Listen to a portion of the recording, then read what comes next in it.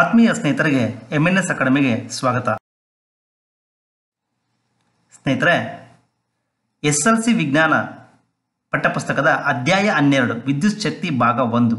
ಈ ವಿಡಿಯೋದಲ್ಲಿ ನಾವು ವಿದ್ಯುತ್ ಪ್ರವಾಹ, ವಿದ್ಯುತ್ ಮಂಡಲ, ವಿದ್ಯುತ್ ವಿಭವ, ವಿದ್ಯುತ್ ವಿಭವಾಂತರದ ಬಗ್ಗೆ ಚರ್ಚೆ ಮಾಡೋಣ. ಹಾಗೆ ವಿವಿಧ ಸ್ಪರ್ಧಾತ್ಮಕ ಪರೀಕ್ಷೆಗಳಲ್ಲಿ ವಿದ್ಯುತ್ ಶಕ್ತಿಗೆ ಸಂಬಂಧಪಟ್ಟಂತೆ ಏನೆಲ್ಲ ಪ್ರಶ್ನೆಗಳನ್ನು ಕೇಳಬಹುದು ಅನ್ನೋದನ್ನು ಸಹಿತ ಡಿಸ್ಕಸ್ ಮಾಡೋಣ. ಈ ವಿಡಿಯೋನ ಕೊನೆವರೆಗೂ ನೋಡಿ. ಈ ವಿಡಿಯೋ ನಿಮಗೆ ಇಷ್ಟ ಆದರೆ ಇದನ್ನು ಲೈಕ್ ಮಾಡಿ, ಹಾಗೆ ಇದರ ಬಗ್ಗೆ ಕಮೆಂಟ್ಸ್ ಮಾಡಿ, ನಿಮ್ಮ ಸ್ನೇಹಿತರಿಗೂ ಶೇರ್ ಮಾಡಿ ಅಂತ ಹೇಳ್ತಾ,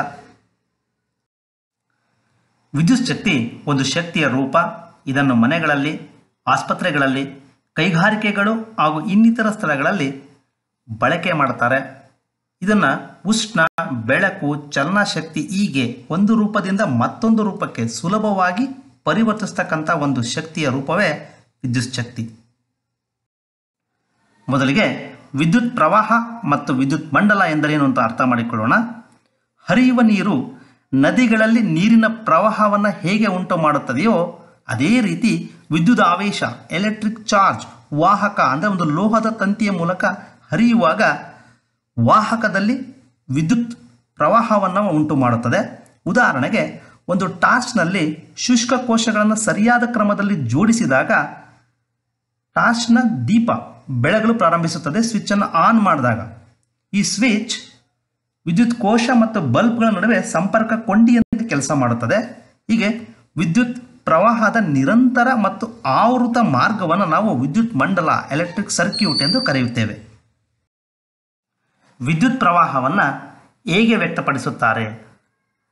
ವಿದ್ಯುತ್ ಪ್ರವಾಹ ಒಂದು ಏಕಮಾನ ಸಮಯದಲ್ಲಿ ಅಂದರೆ 1 ಸೆಕೆಂಡಿಗೆ ಒಂದು ನಿರ್ದಿಷ್ಟ ಕ್ಷೇತ್ರದ ಮೂಲಕ ಪ್ರವಾಹಿಸುವ ಅಂದರೆ ಹಾದು ಹೋಗುವ ಆವೇಶಗಳ ಪರಿಮಾಣ. ಇನ್ನೊಂದು ಅರ್ಥದಲ್ಲಿ ಹೇಳೋದಾದರೆ, ವಿದ್ಯುತ್ ಆವೇಶಗಳ ಪ್ರವಾಹದ ದರವನ್ನು ವಿದ್ಯುತ್ ಪ್ರವಾಹ ಎಂದು ಕರೆಯುತ್ತೇವೆ.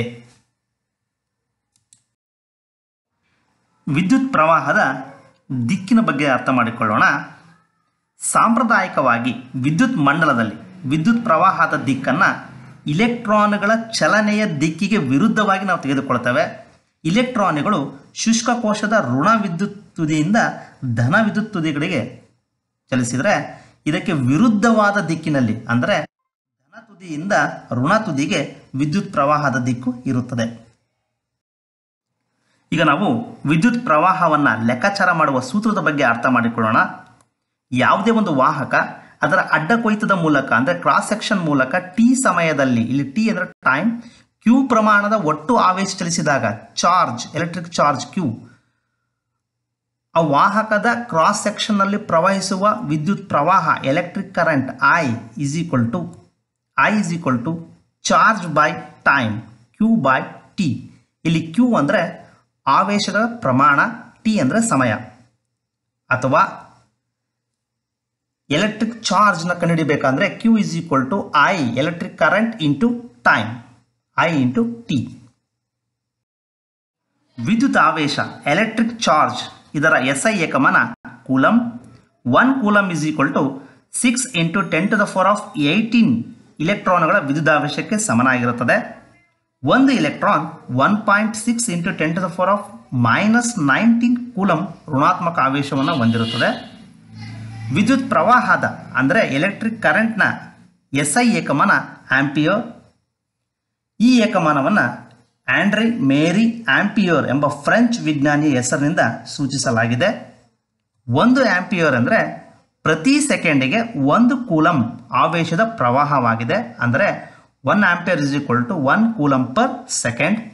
ಅಲ್ಪ ಪ್ರಮಾಣದ ವಿದ್ಯುತ್ ಪ್ರವಾಹವನ್ನು ಮಿಲಿ ಆಂಪಿಯರ್ಗಳಲ್ಲಿ, ಮಿಲಿ ಆಂಪಿಯರ್ ಅಂದರೆ 10⁻³ ಆಂಪಿಯರ್, ಮೈಕ್ರೋ ಆಂಪಿಯರ್ ಅಂದರೆ 10⁻⁻6 ಆಂಪಿಯರ್ನಿಂದ ವ್ಯಕ್ತಪಡಿಸಲಾಗುತ್ತದೆ.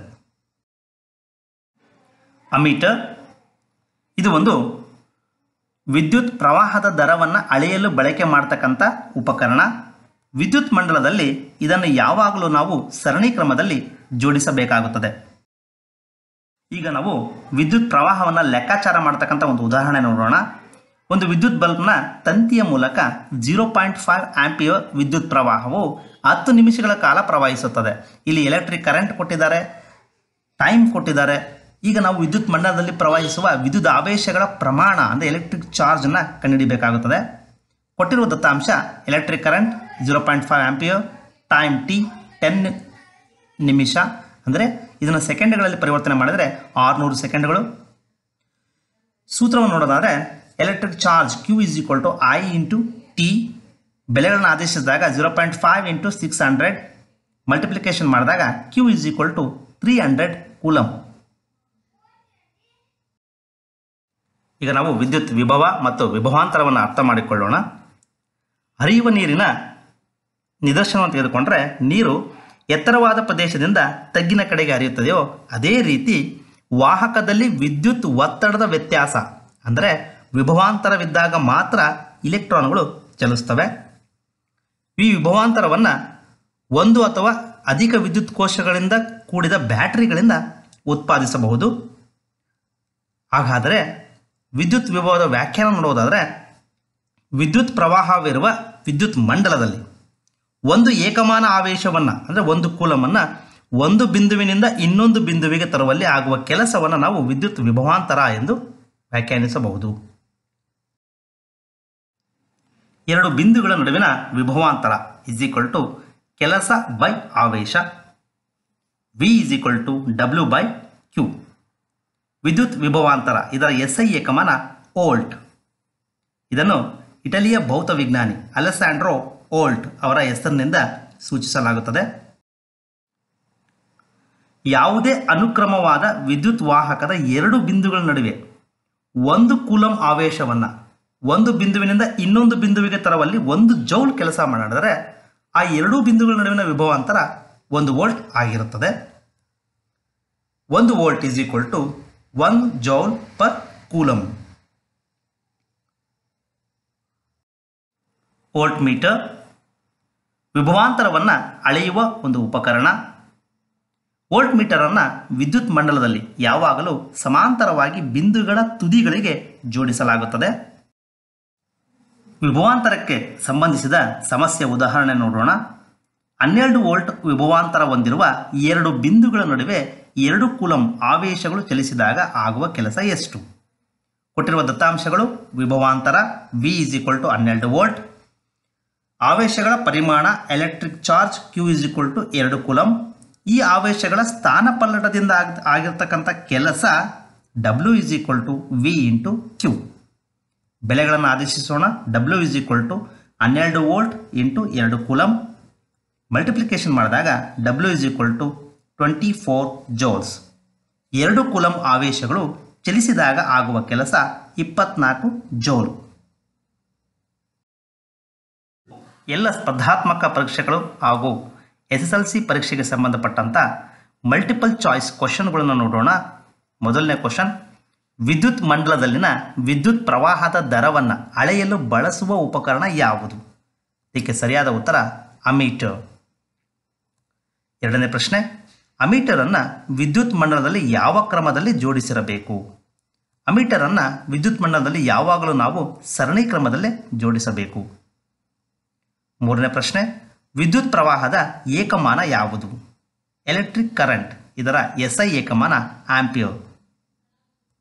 ನಾಲ್ಕನೇ ಪ್ರಶ್ನೆ, ವಿದ್ಯುತ್ ಆವೇಶದ ಏಕಮಾನ ಯಾವುದು?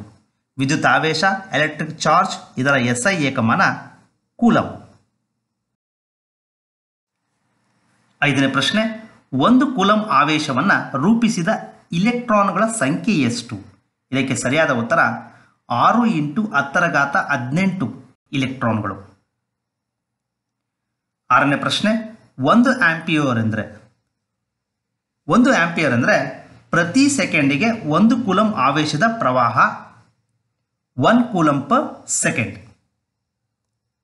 ಏಳನೇ ಪ್ರಶ್ನೆ, ವಾಹಕದ ಮೂಲಕ ವಿಭವಾಂತರವನ್ನು ನಿರ್ವಹಿಸಲು ಸಹಾಯ ಮಾಡುವ ಸಾಧನ ಯಾವುದು? ಇದಕ್ಕೆ ಸರಿಯಾದ ಉತ್ತರ ವಿದ್ಯುತ್ ಕೋಶ ಅಥವಾ ಬ್ಯಾಟರಿ. ಎಂಟನೇ ಪ್ರಶ್ನೆ, ವಿದ್ಯುತ್ ಪ್ರವಾಹವಿರುವ ವಿದ್ಯುತ್ ಮಂಡಲದಲ್ಲಿ ಎರಡು ಬಿಂದುಗಳ ನಡುವೆ ಒಂದು ಏಕಮಾನ ಆವೇಶವನ್ನು ಒಂದು ಬಿಂದುವಿನಿಂದ ಇನ್ನೊಂದು ಬಿಂದುವಿಗೆ ತರುವಲ್ಲಿ ಆಗುವ ಕೆಲಸ, ಇದನ್ನು ನಾವು ವಿದ್ಯುತ್ ವಿಭವಾಂತರ ಎಂದು ಕರೆಯುತ್ತೇವೆ. ಒಂಬತ್ತನೇ ಪ್ರಶ್ನೆ, ವಿದ್ಯುತ್ ವಿಭವಾಂತರ, ಕೆಲಸ ಹಾಗೂ ವಿದ್ಯುತ್ ಆವೇಶಗಳಿಗಿರುವ ಸಂಬಂಧವೇನು? ಇದಕ್ಕೆ ಸರಿಯಾದ ಉತ್ತರ V = W/Q. ಇಲ್ಲಿ W ಅಂದರೆ ಕೆಲಸ, Q ಅಂದರೆ ವಿದ್ಯುತ್ ಆವೇಶ, ವಿ ಅಂದರೆ ವಿಭವಾಂತರ. 10ನೇ ಪ್ರಶ್ನೆ, ಎರಡು ಬಿಂದುಗಳ ನಡುವಿನ ವಿಭವಾಂತರ 1 ವೋಲ್ಟ್ ಎಂದರೆ 1 ವೋಲ್ಟ್ ಎಂದರೆ 1 ಜೌಲ್ ಪರ್ ಕೂಲಂ. 11ನೇ ಪ್ರಶ್ನೆ, ವಿಭವಾಂತರವನ್ನು ಅಳೆಯುವ ಉಪಕರಣ ಡ್ಯಾಶ್. ಇದಕ್ಕೆ ಸರಿಯಾದ ಉತ್ತರ ವೋಲ್ಟ್ ಮೀಟರ್. 12ನೇ ಪ್ರಶ್ನೆ, ಯಾವುದೇ ಬಿಂದುಗಳ ನಡುವಿನ ವಿಭವಾಂತರವನ್ನು ಅಳೆಯಲು ವೋಲ್ಟ್ ಮೀಟರ್ನ ಯಾವ ಕ್ರಮದಲ್ಲಿ ಬಿಂದುಗಳ ತುದಿಗಳಿಗೆ ಜೋಡಿಸಬೇಕು? ಇದಕ್ಕೆ ಸರಿಯಾದ ಉತ್ತರ ಸಮಾಂತರವಾಗಿ. ವೋಲ್ಟ್ ಮೀಟರನ್ನು ವಿದ್ಯುತ್ ಮಂಡಲದಲ್ಲಿ ಯಾವಾಗಲೂ ನಾವು ಸಮಾಂತರವಾಗಿ ಬಿಂದುಗಳ ತುದಿಗಳಿಗೆ ಜೋಡಿಸಬೇಕು. 13ನೇ ಪ್ರಶ್ನೆ, 12 ವೋಲ್ಟ್ ವಿಭವಾಂತರ ಹೊಂದಿರುವ ಎರಡು ಬಿಂದುಗಳ ನಡುವೆ 2 ಕೂಲಂ ಆವೇಶಗಳು ಚಲಿಸಿದಾಗ ಆಗುವ ಕೆಲಸ. ಇದಕ್ಕೆ ಸರಿಯಾದ ಉತ್ತರ W = 24 ಜೌಲ್ಸ್. ಆತ್ಮೀಯರೇ, ಇದುವರೆಗೂ ನಮ್ಮ ವಿಡಿಯೋನ ನೋಡಿದ್ದಕ್ಕಾಗಿ ಧನ್ಯವಾದಗಳು. ಈ ವಿಡಿಯೋ ನಿಮಗೆ ಇಷ್ಟ ಆದರೆ ಇದನ್ನು ಲೈಕ್ ಮಾಡಿ, ಹಾಗೆ ಇದರ ಬಗ್ಗೆ ಕಮೆಂಟ್ಸ್ ಮಾಡಿ, ನಿಮ್ಮ ಸ್ನೇಹಿತರಿಗೂ ಶೇರ್ ಮಾಡಿ ಅಂತ ಹೇಳ್ತಾ ಮತ್ತೆ ಮುಂದಿನ ವಿಡಿಯೋ ಜೊತೆಗೆ ಭೇಟಿಯಾಗೋಣ. ಅಲ್ಲಿಯವರೆಗೂ ಮತ್ತೊಮ್ಮೆ ಧನ್ಯವಾದಗಳು.